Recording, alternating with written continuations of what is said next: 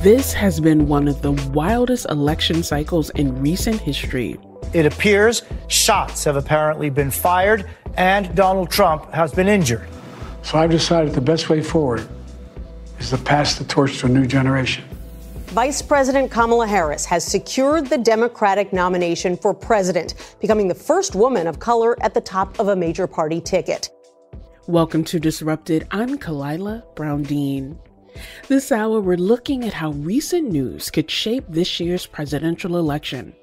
From President Joe Biden's decision to step aside, to Donald Trump's vice presidential pick, and now Vice President Kamala Harris's vice presidential selection. This interview was recorded before Vice President Harris announced that Minnesota Governor Tim Walz would be her running mate. Later, we'll hear about an organization that's supporting Black women in politics. Up first is journalist Jamilah King. She'll give her take on the 2024 election. King is editorial director for Mother Jones. President Joe Biden's decision not to seek re-election was unprecedented. It is the closest to Election Day that a president has ever made such a decision, and it also paved the way for a new round of historic firsts. Vice President Kamala Harris will become the first Black woman and the first South Asian person to be nominated by a major party for president. Ask Jamilah how Vice President Harris will navigate these historic firsts and the challenges that may come. As much as this is a new kind of unprecedented frontier for the American public and for our political system, Kamala Harris has built her career off of being the first. So she was going back to her time as district attorney of San Francisco. She's always sort of been the first Black woman, the first woman, the first South Asian woman into a space. She has this quote that's kind of circulating again, especially on TikTok, which is essentially, you can open the door for someone and let other people through behind you, or you can close it shut and expect those people to sort of pound it down. I think that she is, and at least based on my reporting, not a sentimental person, but I think what seems to be different this time around than in her previous campaign for president in 2020 is that she is leaning into the historic nature of her candidacy a bit more. I think that this is really important and powerful for a lot of people. And I think you see that in all of the excitement. That's something that I think a lot of people are kind of taken aback by. Even supporters, is just how much excitement there is in this first week. This is excitement that I don't think you've seen since 2007, 2008 with Barack Obama in terms of really energizing the Democratic base. She's tackling tough issues. I think she gave a statement and a short speech on the war on Gaza. And, the messaging wasn't super different from the Biden administration's, but the tone was different. It was a little bit more welcoming to folks who are really concerned with the genocide in Gaza and what's happening. And so being a first is really great, but I think, we both have the lived experience that it can be very lonely. It helps to kind of build the infrastructure and the sort of political apparatus so that you can make sure that you are the first, but you are not the last. Voters are fickle. Our attention is fleeting. So there's a lot of enthusiasm right now. And people are saying, well, when do we get to talk about or critique the record? And you wrote back in 2021 about some of the criticism that Vice President Harris was receiving from Black women activists who wanted to dig into those policies and those concerns. How do those criticisms or concerns that people had in 2021, how do they play out today in 2024? In 2020, what you saw in the Kamala Harris campaign was a candidate who wasn't quite able to map out a platform. And the reason she wasn't able to do that was because the context, not to use the coconut tree analogy, but the context around her had changed. So she has, at least up until the past decade or so, spent the majority of her life, of her professional career in law enforcement. Right. And, I think that it's important to note that she was a prosecutor before the term progressive prosecutor existed. I don't think that she really aligns well, and her record aligns well with being a progressive prosecutor. But she was a Black prosecutor who was prosecuting, largely sex crimes against children. in the 1990s. And those of us who grew up in inner cities in the 1980s and 1990s know how hectic that time was, right? And when I say hectic, I mean that, you had a lot of drug violence, you had a lot of disinvestment in Black communities. And so just the tenor of the conversation around policing was very, very different.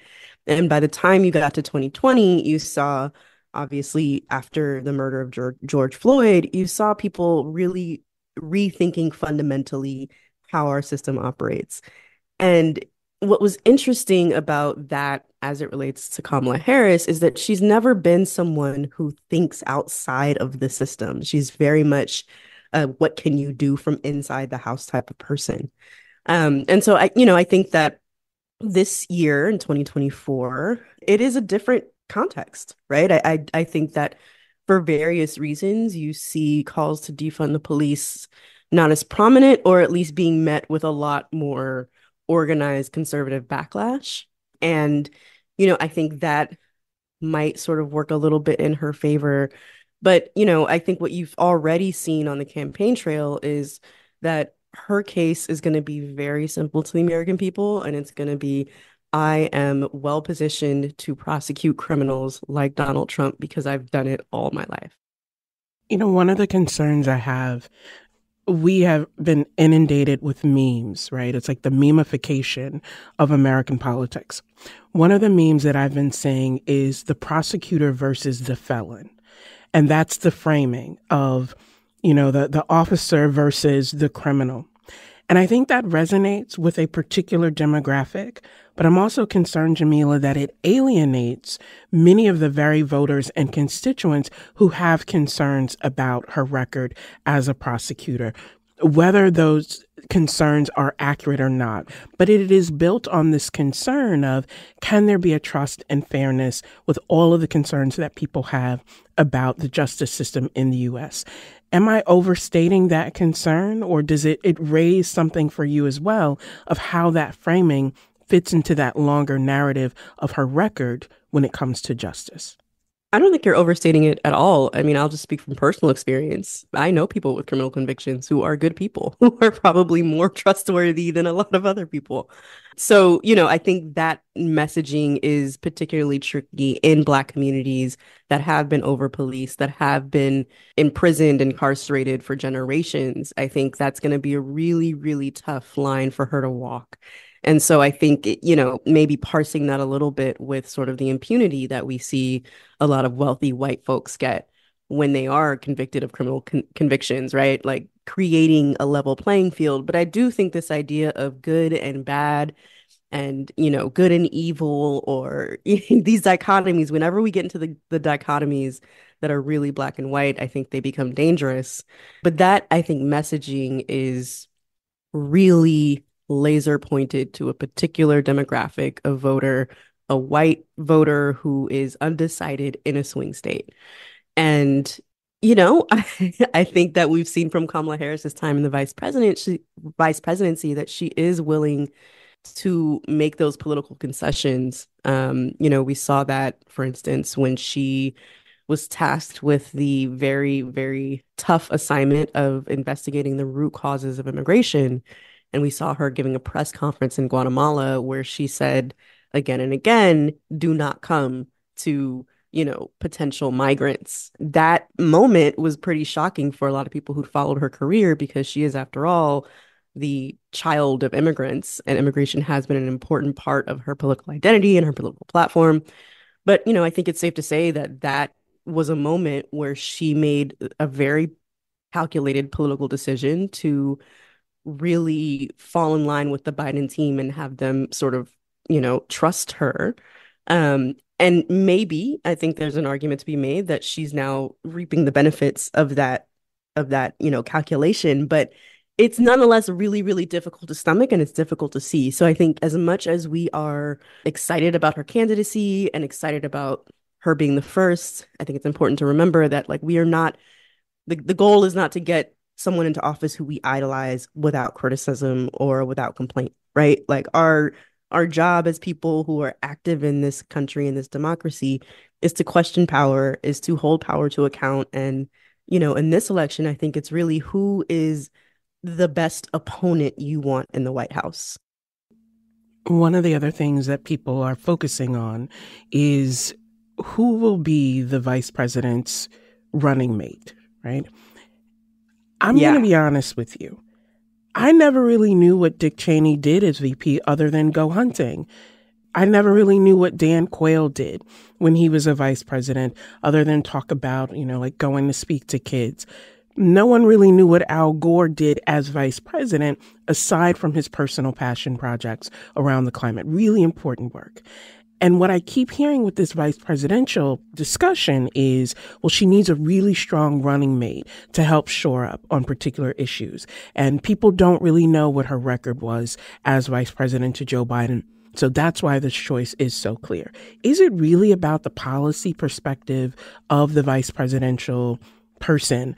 Or is it more about, can that running mate speak to a base who may be unwilling or uncertain about the top of the ticket, and then this helps flesh that out? What's really driving all of the attention to who the running mate will be? There are two things at play. So yes, you want someone in the vice presidency as a candidate who can speak to the base that is uncertain about Kamala Harris's record or her identity or what have you. You also want someone who's a little comfortable maneuvering the power of Washington, D.C. I say that because it's only the past few years, really, maybe 10 years, that we've kind of gotten away from this idea that the vice president is someone who has a lot of experience in the Senate or on Capitol Hill and is the person who can help, who is typically a presidential, somewhat like outsider to DC, maneuver things and get legislation passed. That would be really important for Kamala Harris, just because even though she's been vice president and even though she was in the Senate before that, she was only in the Senate for a really short time. And I think you see this play out by the fact that even though she's been in elected office for, almost more than 20 years, the American people don't really know who she is. She's still a bit of a mystery. Let's talk about J.D. Vance, because when you laid out what a vice presidential running mate is supposed to do or could do, I think that was the expectation that a lot of people had about J.D. Vance. He will appeal to a segment of the American population that Trump, not that he hasn't connected with, but may not be able to mobilize in that particular way. He brings having a veteran status. He has some experience in Congress, even if it's not much. But that doesn't seem like it has translated into the kind of energizing force that many people thought that his announcement would make at the time of the convention. How do you think that choice of J.D. Vance as running mate to Donald Trump, how do you see that playing out, given those kinds of things that you pointed to before? A lot of the excitement about J.D. Vance is centered around him being a young white man. And the idea is that he will appeal to these young white men who are left out of society and who want to be engaged with something bigger than themselves. And that doesn't seem to quite be holding up. And the place that I see it playing out is YouTube. So I'm a big sports person. And, on YouTube, you see a lot of these like creators who really struggle with describing women and feminism. And so you've seen the rise of the WNBA, for instance, and they don't really know how to talk about that. And I think if anything, you're seeing JD Vance sort of reveal himself as this caricature of kind of the clueless white boy, right? And there's a like, we all kind of know that guy, and we don't trust that guy, right? So in some ways it's a numbers game. In some ways it is about, can the Kamala Harris campaign get out voters who relate to her, the single women, the people of color, the young people, the women of color. Can she activate them in a way that they are going to come out in numbers that they wouldn't have if Joe Biden was still at the top of the ticket? And then, I think you're going to see a lot of excitement for whoever's chosen. But I also think that, with JD Vance, I don't know that he's established himself as this this really charismatic figure. It's been really interesting to see him stumble in the ways that he has. And I think you might even say that there's a little bit of trepidation in the Trump camp because he's not galvanizing the new kind of uncertain base that people hoped that he would have. I think some of the calculus there was that JD Vance for a pretty long time was a very loud critic of Donald Trump and sort of represented this idea that the Republican Party, at its core was something different than what Trump represented. And so this, I think, was a move on the Trump campaign's part to co-opt that and to say, look, I can listen to criticism. It doesn't bother me as much. And actually, we want to unite the Republican Party. So far, I don't think you've seen that. And JD Vance has so far not been a good ambassador for Trump's values. Coming up, more from journalist Jamilah King. She'll discuss the upcoming Democratic National Convention. I'm actually excited now. For a long time, I was like, this is such a strategic misstep. And now I'm a little bit more hopeful. And later, a conversation about how Black women are shaping politics. This is Disrupted. Stay with us.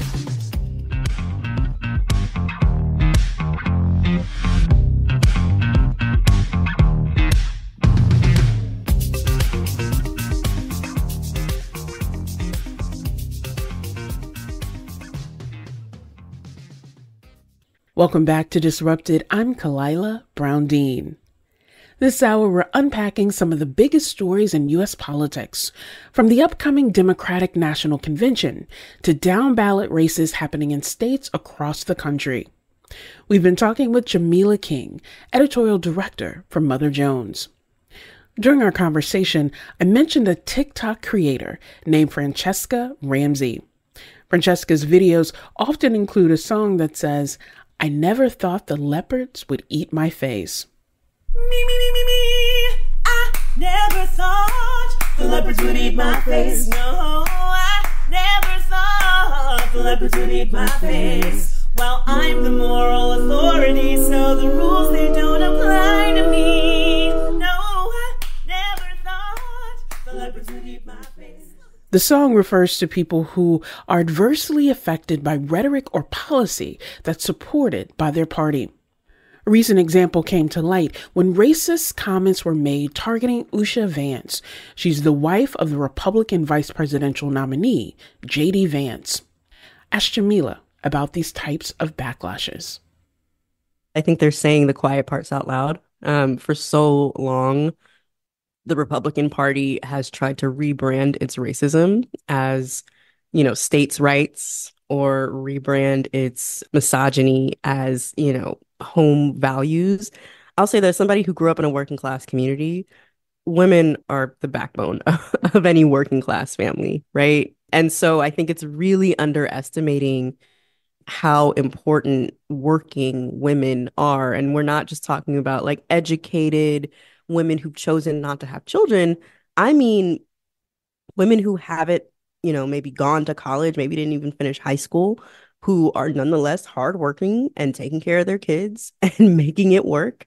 And, I think it's also interesting to think about the fact that the majority of folks who get abortions are folks who already have kids, right? They're making an economic decision. They're making, it's all about bodily autonomy, obviously, but it's at the heart of it. It's usually an economic or a health decision, right? So I think that it's really, really going to be interesting to see how class and specifically working class folks are responding or not responding to the Trump ticket, because I think it's so far been a really big miscalculation that working women want to go back to a time when they didn't have to leave the home. I mean, a lot of those homes were abusive, right? Like, it's really important that working women especially, have access to their own finances, have financial freedom, have the ability to leave a relationship that isn't working for them, have the ability to have their own bodily autonomy, financial autonomy.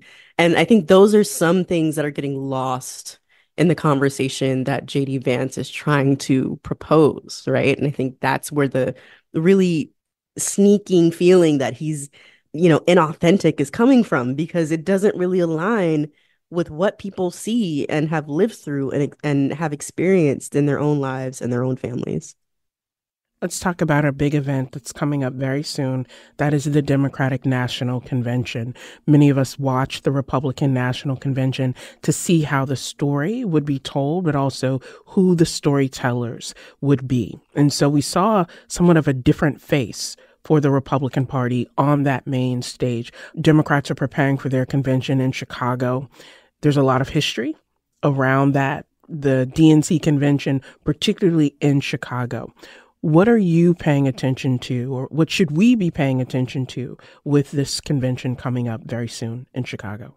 Chicago has a really rich history, particularly modern history of organizing in Black communities. So I think it's going to be really interesting to see if and how the DNC incorporates that. What sorts of bridges have been built to a lot of the folks who have been working to end gun violence on Chicago streets, for instance.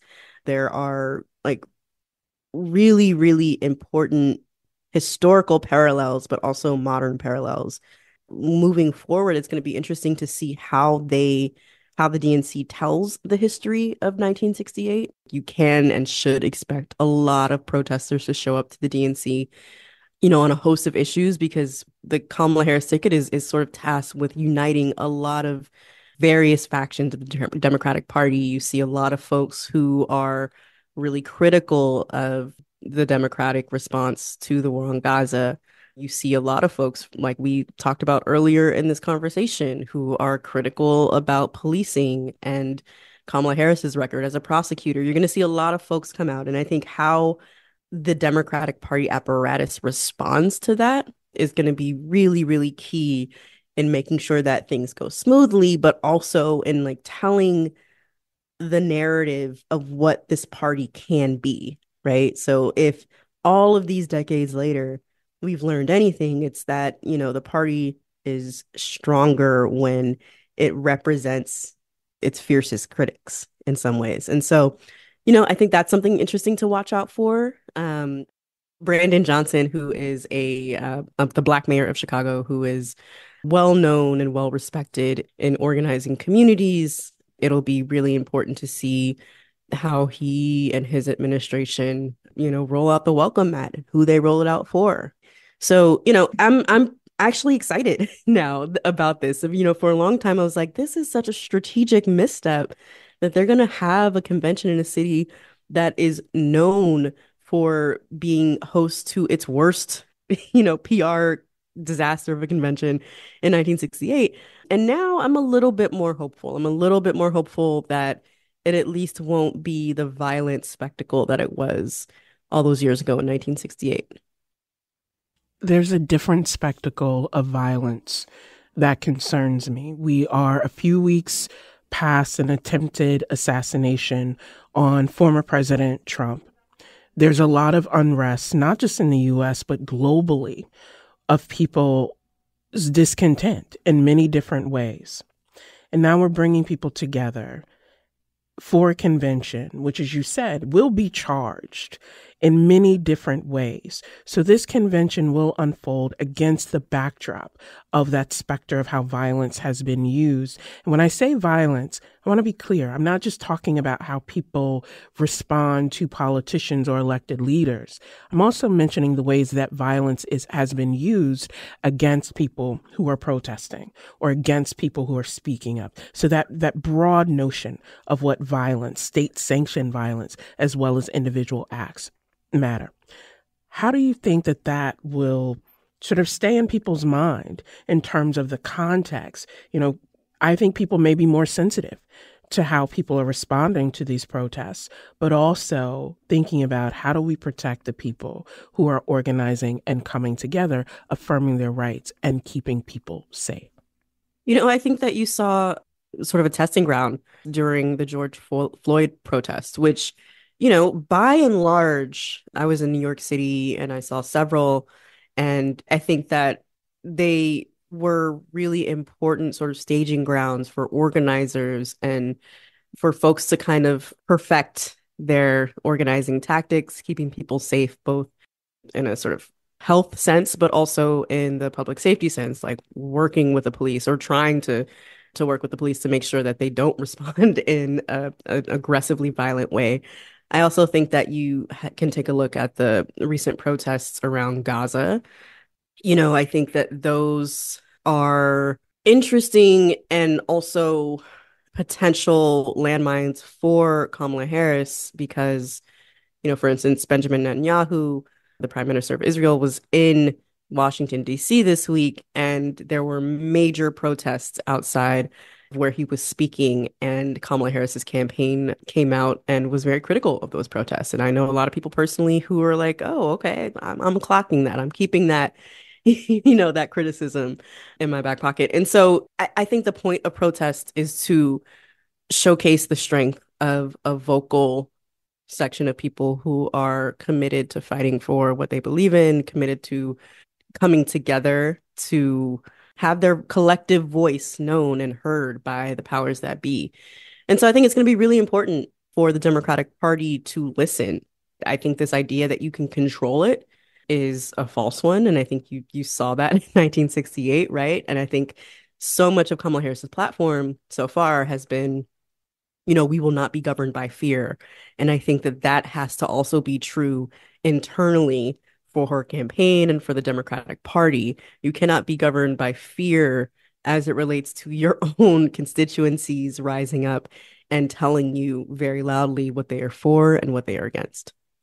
I wonder for you, Jamilah, as a journalist who is in the trenches of this daily, how do you not get overwhelmed by it all? How do you hold this space for, yes, this is my job, but I'm a human being who has to protect my peace? How do you hold those two things together? That is a great question. I have been thinking about this a lot because in my personal life, and this is part of what's driving me, I've been having a lot of tough conversations with family members and with close friends who think very differently than I do, who are, supporters of candidates who I may not be supportive of. And I think the most important thing there for me is to have compassion and to listen, right? And I think that's very underrated. But, in terms of what I do in my practices for staying sane, this week has not been a good example of that. But it's important for me to put my phone down. It's important for me to, last night I let my phone die. I let the battery run totally out, which was nice. And I think it's important to, move my body. I think that keeps me healthy. And, I think as much as this is a matter of so many people's lives, when you talk about longevity, you have to think about the things that are actually going to give you that longevity, whether it's how you're taking care of yourself personally, your health, the communities that you're sustaining, the families that you're building, blood or chosen. Those are some of the things. But I think ultimately listening and not taking too much to heart, I think is really important. And also knowing when you have to turn off, knowing when this new, like, we are living in unprecedented times, both politically and technologically. Never before has it been so easy for us to be inundated with so much information. And so we're just now kind of as a human species learning how to regulate that. There's a lot happening. There's a lot that is drawing on or gnawing at our attention in this election. A lot of people are so focused at the top of the ticket that they are not talking about the sort of everyday lived realities and experiences that you're mentioning, not just in terms of the elections that are happening at local and state level, but the people who the day after the election, regardless of whatever outcomes across those spaces, have to be whole, deserve to be healthy, and deserve to know that they have worth. Is there a particular topic or theme that, as we think about these next few months, again, not just up to the election, that you at Mother Jones are saying, we want to make sure that this is in the air of consideration for people? Yeah, I mean, so my work since I've gotten to Mother Jones has been focused around looking at how Black women engage with political power. And that doesn't just mean at the top of the ticket. It also means that I've, been able to profile housing activists who are single moms who are, working to ensure the right to a livable home in some of the nation's most expensive cities. I think it's really important to take a look at the energy that's surrounding us, right? the political energy up and down, not just the ticket, but in the community, right? We're talking about away from the ballot box. Like, what are the forces? Who are the people who are making sure that people are fed, who are making sure that people are housed, who are making sure that people are safe? And so I think that'll be really, really important moving forward. And that's something that I'm going to continue to look at in my work. Also making sure that I am also including regular voices in my work, not just the privileged people who have access to a podcast or whatever. Like, I want to make sure that I'm talking to ordinary people who are having these really tough conversations on an interpersonal level, because I think those are the stories that matter. Well, we look forward to reading your stories and even more so being in community with those voices as well. Jamilah King is editorial director at Mother Jones. Thank you so much. Thank you.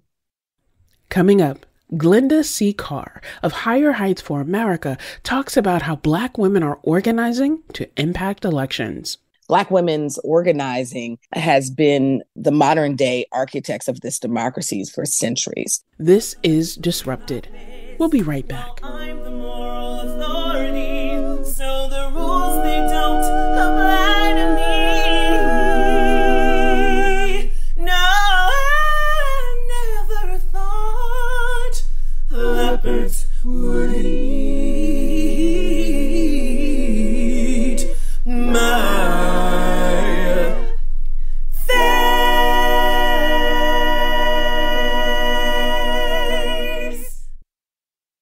Welcome back to Disrupted. I'm Kalila Brown-Dean. Today we are discussing the 2024 election and how recent developments could shape that race. Vice President Kamala Harris's campaign is already showing us the power of Black women in U.S. politics.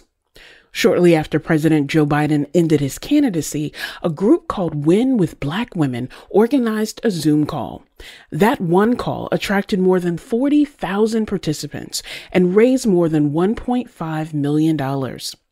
To tell us more about how Black women are shaping this election, I'm joined now by Glenda C. Carr. She's president and CEO of Higher Heights for America. Glenda, it's great to have you back on Disrupted. Great to be on. You are a voice that we have leaned on frequently on this show to talk about the issues of the day, especially for Black women. Remind some of our newer listeners about the purpose and vision of Higher Heights. So Higher Heights certainly was built for this moment. Almost 12 years ago, I sat in a Brooklyn cafe where I was living with a good friend, Kimberly Peeler Allen. We both worked in New York politics and national politics. And it was right after the midterm elections. We often were in rooms that were mostly white and mostly male. We didn't have the language that day, but we wrote the words Higher Heights down. We were looking for a space that was uniquely kind of designed for us to be informed, engaged, and to take action, centering Black women's voices, votes, and leadership. And so we set out to build the political home for Black women. We help Black women to vote, run, win, and lead on the national level. And over the last 12 years, we have helped to, move the number of Black women serving as mayors. In 2014, there was just one. There's now 9 Black women serving as mayors of top 100 cities. In 2014, there were only 18 Black women serving in Congress. They're now 31. In 2014, there was just 241 Black women serving in state legislatures across this country. We now have over 340. And something that I think is important to note from a Connecticut lens is there were only just 2 Black women serving in statewide executive office. And now we have over 5. Secretary of the State, Stephanie Thomas, is counted in those numbers. There will be people who will listen to those numbers you just mentioned in terms of those increases. And the question will immediately become, how? How is it that your organization has been able to mobilize and how that will fit into this moment? What does this moment mean for Higher Heights and the work that you've been doing since your founding? So Black women have been political leaders since a Sojourner Truth, right? For you to be an academic and spend much of your work steeped in history. Black women's organizing has been the modern day architects of this democracy for centuries.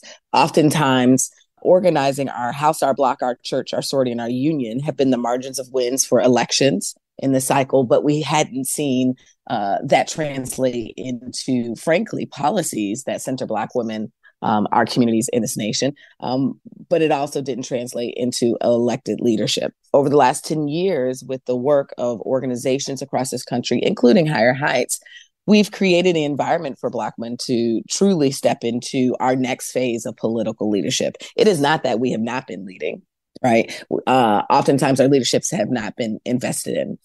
Talked to a reporter recently and was like, well, is the country ready for a woman president, and particularly a woman of color and Black women?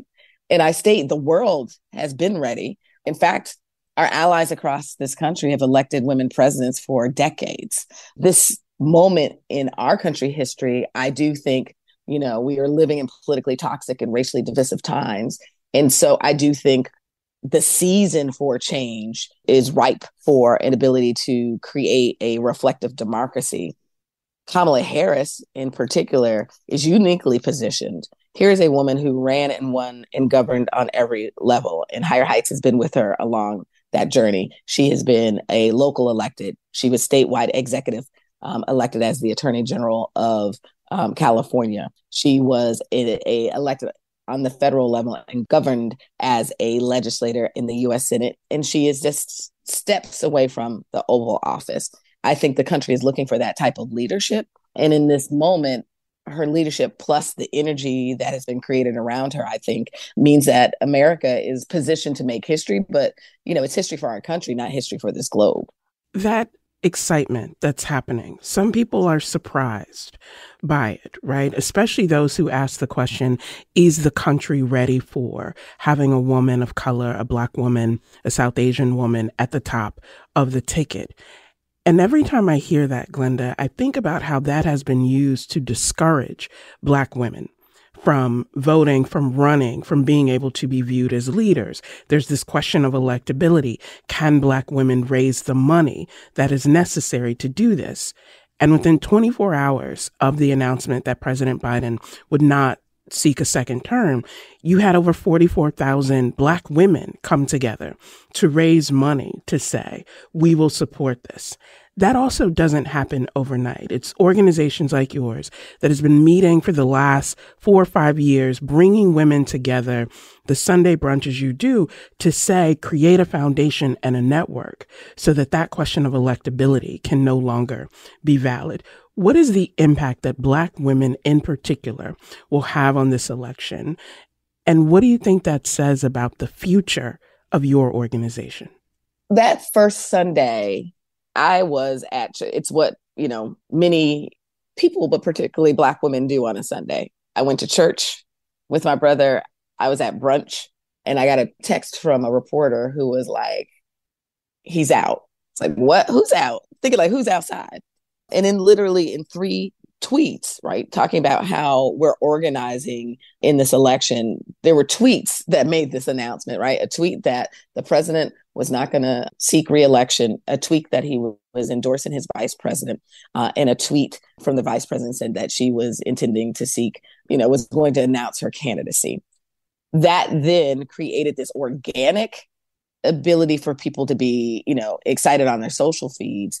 But the power of Black women is our relational organizing, right? That call with When Black Women has been happening every Sunday for 4 years. It was the container to hold the energy of everyday Black women. I got it from my friends from Connecticut. I have my sorority thread from Connecticut. I have my church girls thread. I have my family thread.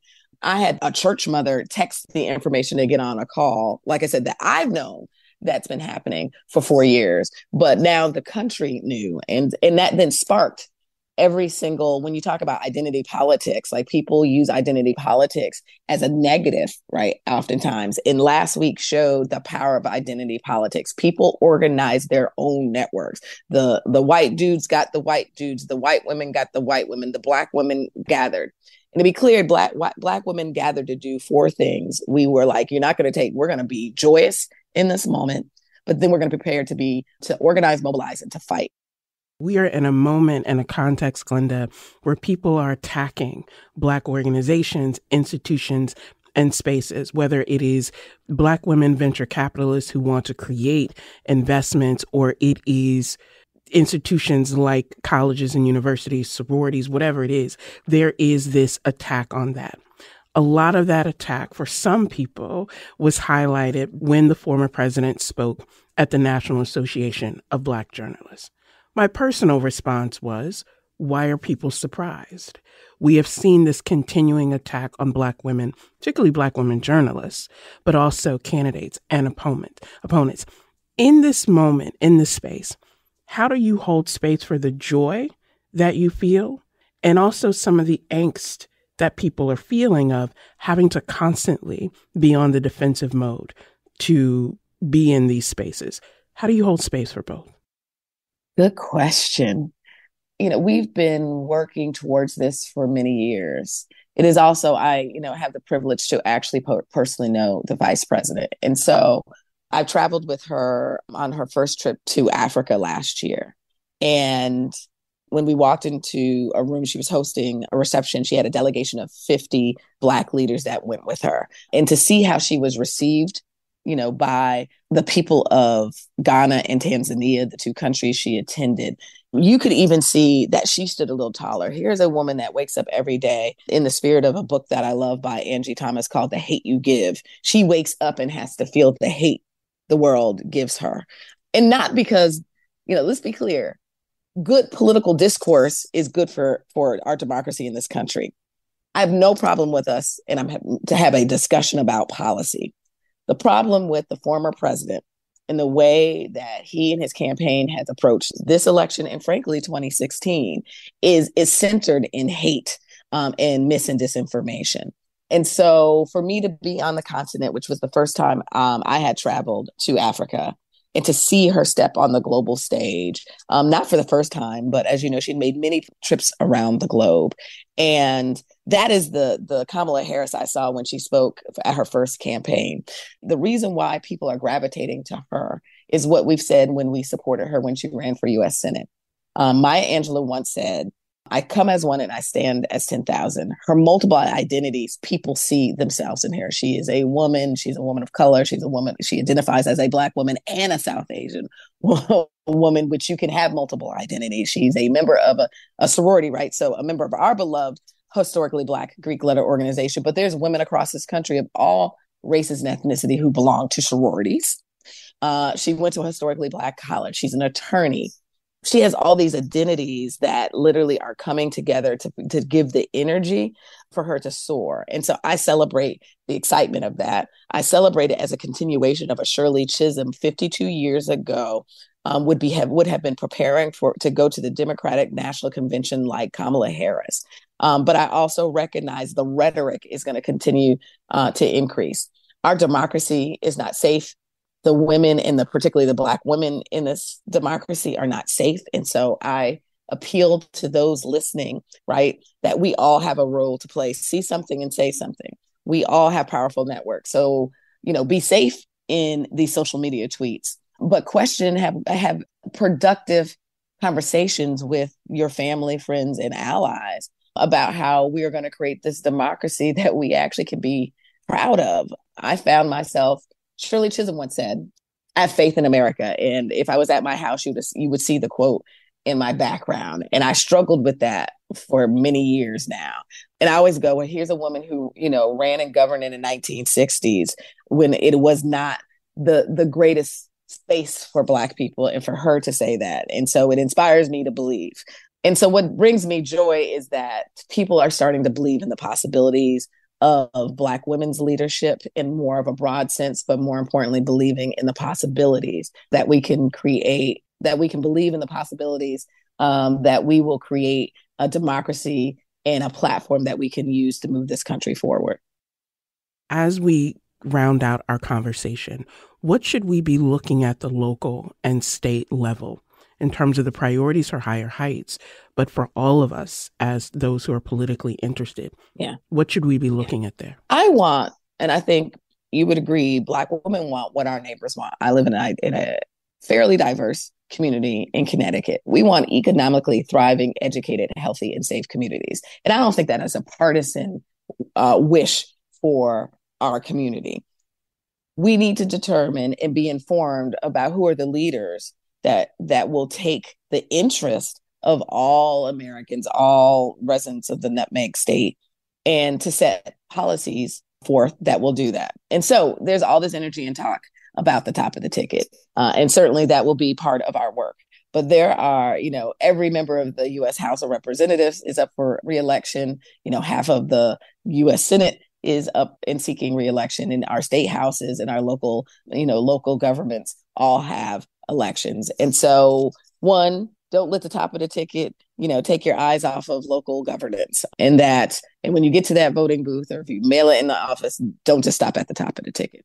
As it relates for Higher Heights, Connecticut has a Black woman in the delegation in Congress who is up for a tough reelection. And so we're trying to introduce, not only Connecticut to a broader list of Black women who are running and governing, like a Johanna Hayes. But there's just some interesting races of Black women and women that are running across this country. And so Higher Heights will be your go-to resource to learn more about the Black women that are running, like the former, or running for reelection or running for office. There's a Black woman seeking election for Congress in Oregon, which this notion is that Black women and Black candidates can only represent Black constituencies.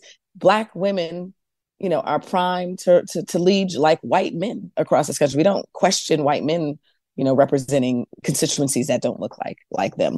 And so we will be your go-to place to learn about Black women that are running for office, but more importantly, your go-to place around preparing to vote, but more importantly, preparing for you to organize your network to vote. And more importantly, we are going to be your go-to place for really just great commentary that is insightful, sassy at times, and fun at times. And so our Sunday Brunch series will be your place to hear from voices that we don't hear, like including yours. And we're excited that you have joined our, Block Me Lead Spin Room and our Sunday Brunches, because there are just brilliant academic minds, writers, artists, activists that many of us don't know. And I think your show does a great job at highlighting that. So thank you for including my voice in the show. And so onward, a friend of mine said last week, we can do anything for 100 days.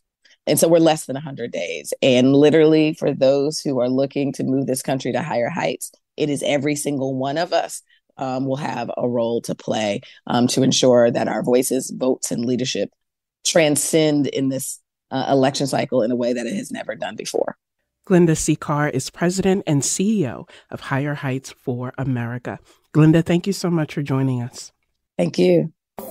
Disrupted is produced by Kevin Chang Barnum, Wayne Edwards, Robin Doyon-Aiken, Meg Dalton, and Katie Tularski. You can listen to all the previous episodes of Disrupted by finding us wherever you get your podcasts. And a special note here for our listeners. We recently said goodbye to Katie Tularski. Katie is Senior Director of Storytelling and Radio Programming here at Connecticut Public. For me personally, Katie was more than just my producer. She was my dear friend. She is the one who first booked me as a guest on The Wheelhouse. And Katie was the one who pushed me and pushed us to move Disrupted from an idea to the show it is today. Thank you, Katie, for your friendship, for your vision, for your deep commitment to journalism and ethics, and to the power of public media. We will miss Katie tremendously, but I am so proud and looking forward to her next steps. Thank you, Katie. I'm Khalyla Brown-Dean. Thanks for listening.